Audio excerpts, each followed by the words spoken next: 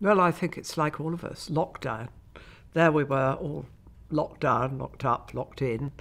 And, it was a wonderful opportunity to, once you got over the initial shock, you thought, well, what can I get out of this? And, reading is a passion. So I just saved up all the books I wanted to read and sat down and read them. And I think a lot of other people did as well, because book sales have gone up. I think it's a sort of renaissance of reading, really.